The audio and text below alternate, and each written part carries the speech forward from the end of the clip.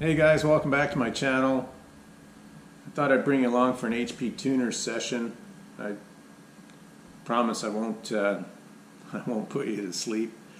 I am a novice at this, and I'm learning as we speak. So I just want to thank the guys over at Fummins Tech for helping me out. There's been a few guys that have shared their tune tables for their Cummins and whatnot. So I've gone in there and I've looked, and of course a lot of it doesn't pertain to the Detroit because it's such a different torque curve. So I've gone in basically and played with every setting in HPTuners to try to make the Detroit shift nicely, and I'm slowly getting there. So I'll show you the HPTuners, load a tune, and then we go load the tune and then go try it. So as I mentioned before, I am learning. So what I've had to do to get this to work was to turn off the torque-based scheduling and the torque reduction, disable both of that, and also the adaptive learning, so that it won't go into the power stroke tables and go and change all the settings. So generally what I did is I turned up the shift pressures to the clutches, and the biggest changes I made were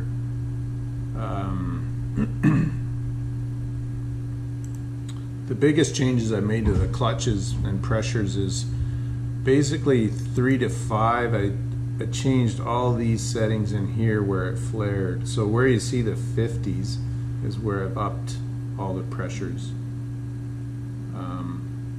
So it stopped it flaring.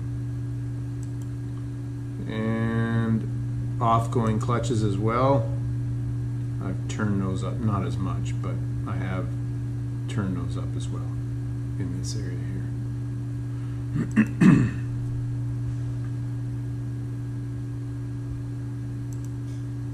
The line pressure, I turned it from 300 to 350, and then the biggest changes are all in the shift scheduling. So I've changed the RPM wide open throttles, first, second, and third to 2200, and then from 3 to 5, 2500, and 5 to 6, 2700. And then that works about perfect. And then you can go in here and you can change the speed at which the shifts take. So you go in here and you can change the speed. So I just changed a couple of these speeds now, and I've saved them. And then I can go and load the tune. I'll show you that. I've changed all the tow haul mode speeds as well to adapt to the, are more suited for the Detroit. And then the torque converter, I've enabled the hot tunes. So I went in here and changed this. So at 120 degrees Fahrenheit, the hot tunes can be activated. So I've locked the torque converter second, third, fifth, and sixth. And fourth is only used when the transmission is really cold, so it doesn't really pertain to this application. So this is where I've told the torque converter to lock up. This particular one's in fifth, so I've told it to lock up at 26 miles per hour. Basically works really well. I've got it locking from second all the way to sixth now, so it works really nice. Lots to learn here. I'm still learning. I changed all the torque converter application cycles. I think it comes stock at 2 or I think 4 seconds, and I've put them to 1 second. So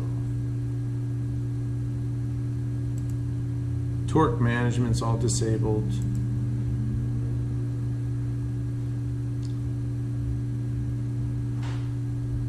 anyway, that's about it. I highly recommend this program for anyone that wants to tune their Fummins, or any other engine for that matter. And it makes the 5R110 usable behind basically any engine. So we go down into the table here and we just turn off the PCM section, because I've already written everything in here I want to write. And now I write the entire file to the TCM. So I say write, and it's going to erase the current file on the TCM, and then it's going to load the new file.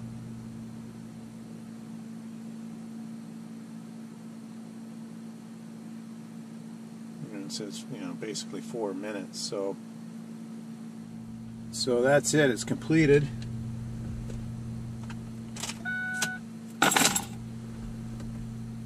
And just close that out. So that's the load completed, and now we got to take it for a drive and see how it goes.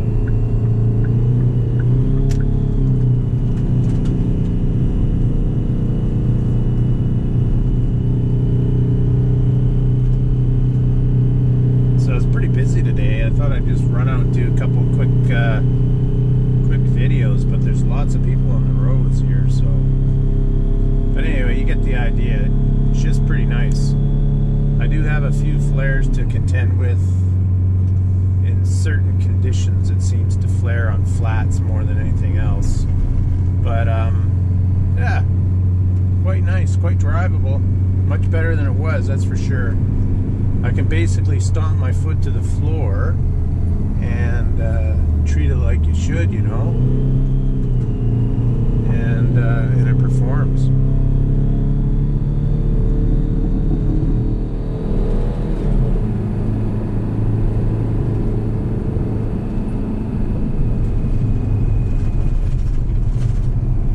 So I found out I had the windows down on a test here, and I found out that the GoPro picks up nothing but noise. So what I'm going to do is get a little jacket for it so I can have the windows rolled down, and then you can hear the engine more. Because the way I've got it insulated, you really can't hear it very well.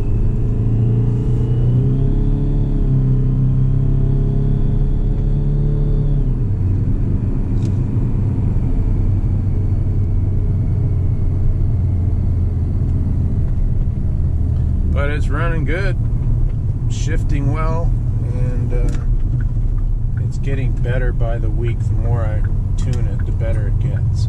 So, very happy indeed.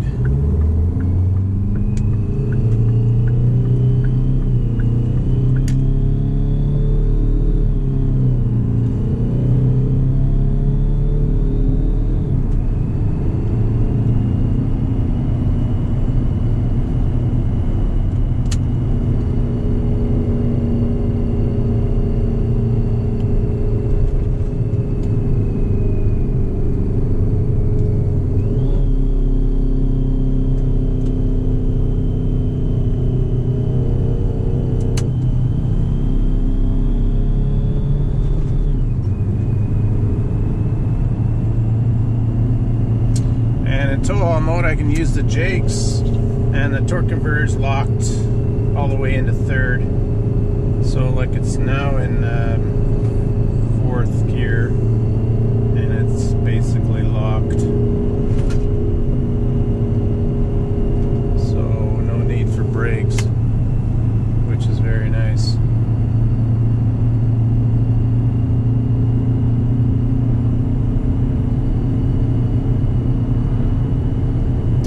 Keep it in the sweet spot, 1600 to 2200 RPM is where the Detroit makes the most power, so that's where I leave it.